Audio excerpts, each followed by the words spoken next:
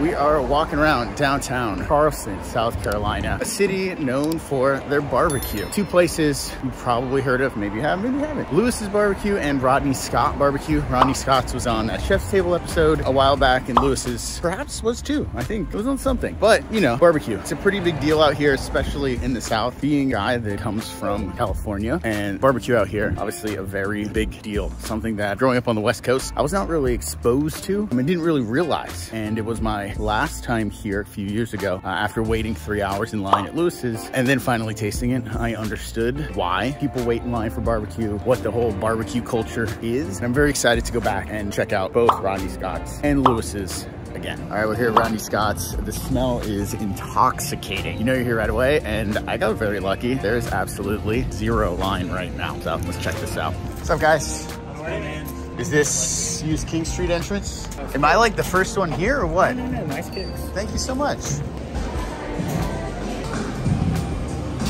How you doing? Good, how are you? Doing very well, thank you. What can I get for you? I want to try everything. So what's the easiest way to do that? All the meats? So which meats are you most interested in? Barbecue pork, chicken, wings, brisket, ribs. So we got 3 sauces here: Rodney sauce, Kathy sauce, and the other sauce. I don't know the difference. I guess we'll find out. Barbecue sauce. And I still can't get over the fact that I'm like the only one here right now. I know that's obviously gonna change. People are slowly showing up. I kind of want to go to like more barbecue, but it's got a lot of food, so we'll see. First things first. Chicken wing, smoked and crispy to perfection.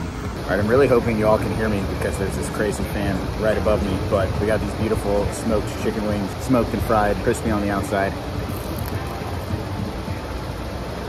Oh my God, that's ridiculous. Super tender, luscious, moist.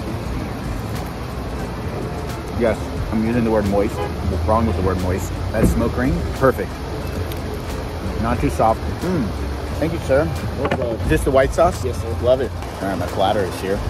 We did some turkey. Obviously, don't sleep on the turkey. We got the ribs, we got the pulled pork, and we got some brisket, mac and cheese, collards, coleslaw, white sauce, and obviously the wings. All right, they say the white sauce with chicken is the move. So white barbecue sauce, if you're not familiar, is like a mayo-based barbecue sauce, vinegar, spices. Think of it almost like, you know, your barbecue ranch. Also, clean your chicken bones, people. PSA. Don't be leaving any meat behind. Tangy, sweet, lovely. We got our platter here. Where to begin? They gave me 2 forks because this is a meal for 2 people, but start with the sides. I feel like the sides are sometimes like slept on, but you know, they're just as important as all the smoked meats. Matt Horn, Oakland, speaking of West Coast barbecue, right here, this guy, if you haven't been, check him out. His sides are just as good, if not, I don't want to say better than his barbecue. Side, utmost attention, detail. Great mac and cheese. Not too stiff, nice and cheesy.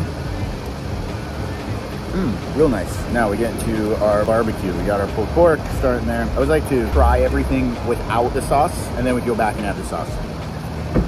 Wow. You know what? I feel like a lot of times you get pulled pork on the West Coast at places, and it's dry. It's like not moist, or they just slather on sauce to make it juicy. Where this is very minimal seasoning, pepper, some chili flake in there, probably like, you know, their pork rub, but packed with flavor. Real nice. Next move. We got our ribs here that are falling apart. Oh, wow. Wow. Great spice. Good amount of pepper on there. Love that rub. Don't rub all these little flies. Excellent. And you know, I was told by a barbecue expert that ribs should not like be fall off the bone tender, where they just drip out and they have a little bit of texture and chew, which I initially disagreed with, but I think that's perfect. Comes off just enough, but it's not falling off. Can't twist the bone out of there. Fantastic. A little bit of coleslaw here, mayo-based.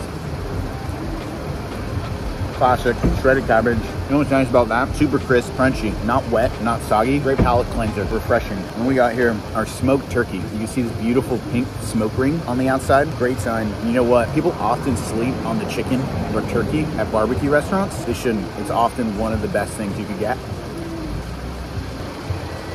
And let me tell you, that does not disappoint. That puts all sliced turkey in delis on sandwiches to shame. I wish that's what turkey was like on Thanksgiving. That's wild, really good. Last but not least, down the line here, we have our brisket. Not looking super tender, to believe it or not. This is definitely not the fatty end, it's the tip of the brisket. You know what, I'll be honest, not my favorite. Got a beautiful smoke ring, definitely maybe a little dry, not as much fat as I'd want on it. That's okay, everything can't be perfect. But you can go into these barbecue sauces. I see a bunch of pepper down on the bottom of this one. Give it a good mix up. Oh, it's a wet sauce, not sticky, which I love. I wish I had something to put it in. We'll just do a little barbecue drizzle there, black pepper, vinegar. Ooh, lots of vinegar. Nice vinegar-based sauce. Patty sauce. This has to go on chicken, rib, or pork. This one looks more like your tomato-based, like barbecue-y style of sauce. Oh yeah! Look at that. That's real nice. So, a nice amount of vinegar, which I think is super important when you have like a rich, heavy meal like this. Real nice.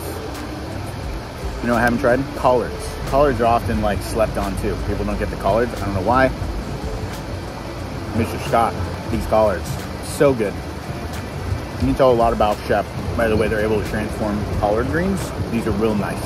And then we have our other sauce. Let's see what this one's all about. We'll go other sauce on our brisket just to kind of give us.